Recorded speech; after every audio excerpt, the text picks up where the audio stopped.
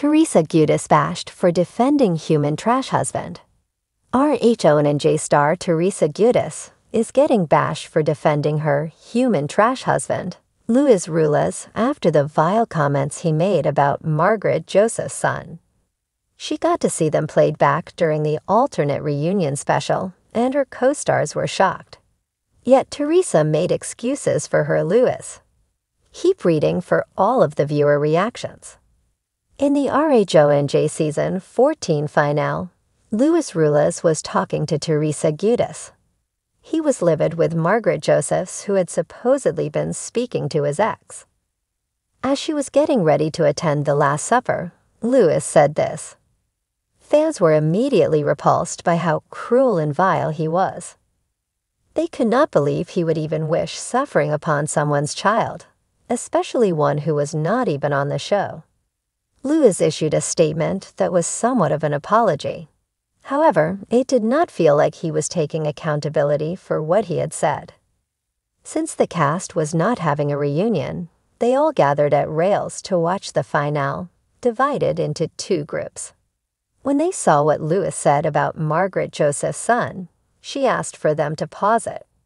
She was in such shock and absolute disbelief. As for Teresa, she defended his actions, claiming their children had suffered because of Margaret.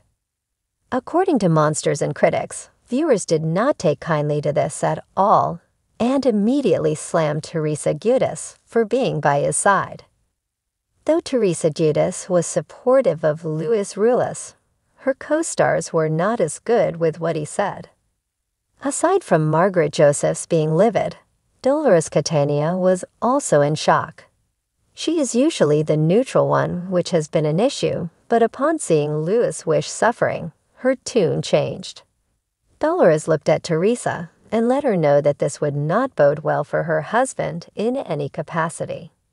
Of course, Teresa did not care at all, as she always had Luis back, and he had hers.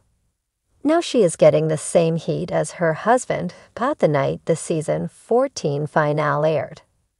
Having an actual reunion may have been worthwhile for moments such as these. What do you think of Teresa defending what Luis said, and are you surprised or not in the slightest? Let us know your thoughts in the comments below. Amanda has been a professional freelance writer for over a decade, holding both a BA and an MA. Her passions include animals, iced coffee, gnomes, summer, music, and Vanderpump Rules.